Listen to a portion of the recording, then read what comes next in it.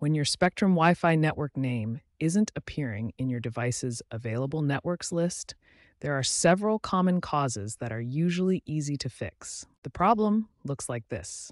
Your device shows available Wi-Fi networks, but your Spectrum network is missing from the list. The most common and effective fix is to restart your router and modem. This simple step resolves the majority of connectivity issues. Here's the proper restart sequence. First, unplug both devices and wait 30 seconds. Then plug the modem back in and wait for it to fully connect. Finally, plug in the router. Another simple check is to ensure Wi-Fi is actually enabled on your device. Sometimes Wi-Fi gets accidentally turned off. Check all physical connections to ensure cables are securely plugged into your modem and router. Loose connections are a common cause of network issues.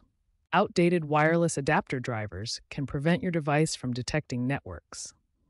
Here's how to update them in Windows Device Manager. Wireless interference from other devices or physical obstructions can weaken the Wi-Fi signal. Try moving closer to your router to see if the network appears. If these basic troubleshooting steps don't resolve the issue, there may be a problem with your Spectrum equipment or service that requires professional assistance. When basic troubleshooting fails, advanced steps are needed.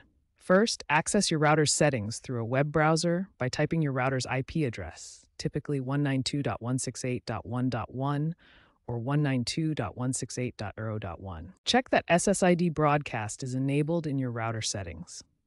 If the SSID is hidden, your network won't appear in the available networks list, making it invisible to devices trying to connect. Check for firmware updates regularly.